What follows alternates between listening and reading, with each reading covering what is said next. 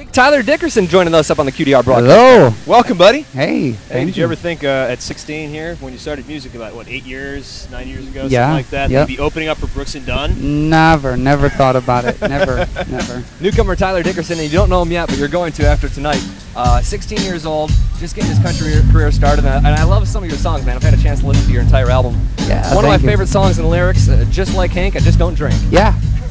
But I just can't. Can't drink. Can't drink. All right. Yeah. Well, I Can't. clarify. You write all your own music? I do. I wrote half the record. Yeah. For better or for worse, people are always going to be comparing a new artist to someone that they're familiar with. Who's somebody who you get compared to a lot? The country Justin Bieber. You know what? You know what? I thought that when they told me how old you were, I was like, Yeah. uh-oh. Yeah. Well, you know, you're about the same age, and you both have hairdos that are sort of moving forward across your face a little bit. Do you use the term "I" like Justin Bieber? Justin Any Bieber. No. Oh, good. No, I don't do That that. annoys the hell out of me. Tyler Dickerson on the deck. Do girls slip phone numbers in your pockets during the meet and greet lines? In my hands, yeah. In your hand, okay. Not bad, not bad. And so, who got you into music at Better such a than young pocket, age? yeah. What's that? Who got you into music at such a young age? You know, my influence has always been there.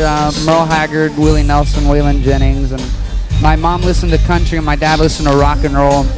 It was like the Rolling Stones, Zeppelin, Tina Turner, all those guys. So I really got the best of both worlds growing up, and I lived in Florida when I started singing. I was born in Mississippi, but we were walking through a Kmart, and outside in the parking lot they had a karaoke thing set up. So my dad asked him if I could get up and sing a song, and me, my mom, and my little sister were in Kmart, and they say, yeah, I get him up, and my dad comes storming through Kmart like he just won the lottery or something, and they're gonna let you sing. They're gonna let you sing. So that's how it all got started. They invited me to do a fair with them that night, and that took off the rocket ship. Kmart karaoke. Kmart. The rest is history. That's right. That's awesome. So have you stolen your dad and mom's record collection, gone through the whole thing? And I have, haven't yeah. gotten any of it back yet? No, they haven't. They haven't. It's Tyler Dickerson. He's kicking out the show tonight. A few tickets still available. LiveNation.com.